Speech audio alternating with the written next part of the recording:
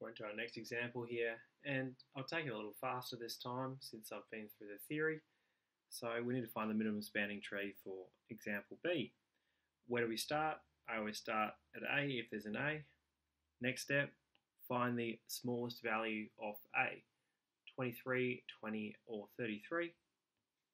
I'm going to choose that value there, A to C. Now we're looking from either A or C.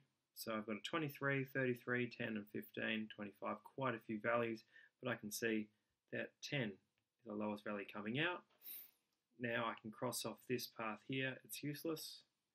Next step, looking from A, C and B now, I can see there's a 15 coming off D, and I think that's the lowest there. Double checking, yep, correct.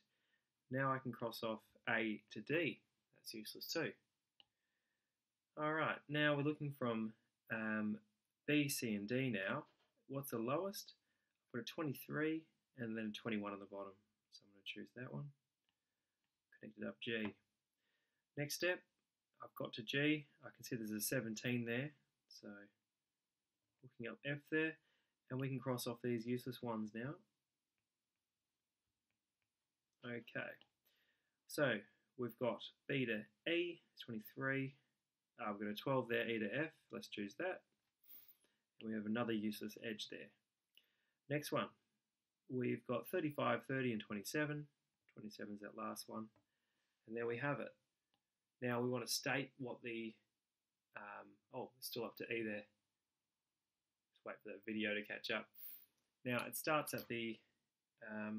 we've got to H now. We've covered everything up. So we're just going to add up all our vertices. So I've got 20 plus 10 plus 15 plus 21, 17 plus 12 plus 27. Now I have a total of 122, and it might be, thousands of dollars or something like that, but the answer is 122 if you just add it up. And I'll put units to remind us that most of these questions will be in context.